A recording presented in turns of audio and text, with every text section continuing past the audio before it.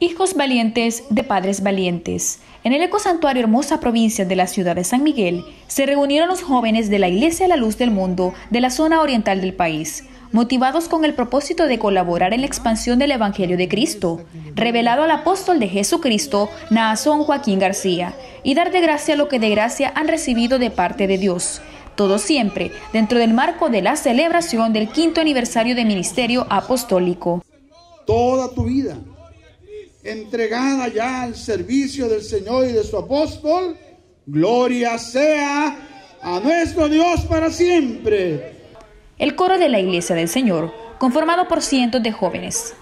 motivaban a la juventud por medio de sus alabanzas, los cuales acudieron al llamado, dando un paso al frente y con lágrimas en sus ojos, siendo partícipes de la hermosa historia que la Iglesia del Señor está escribiendo en estos tiempos. La juventud dice en esta era, con su puño en alto: mi tiempo ha llegado, con la mente puesta en la motivación que reciben día a día del enviado del Señor, y quienes impulsa a ser mejores hijos de Dios y buenos ciudadanos para el mundo,